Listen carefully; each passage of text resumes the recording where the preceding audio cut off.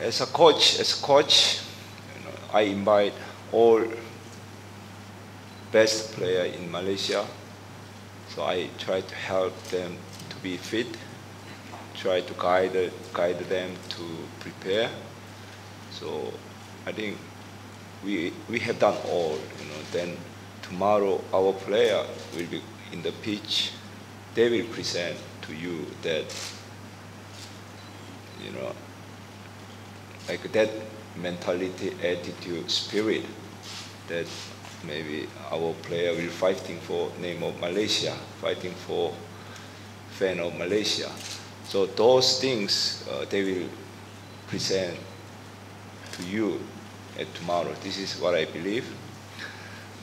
I'm confident our all players are ready to fight for tomorrow. I think yes.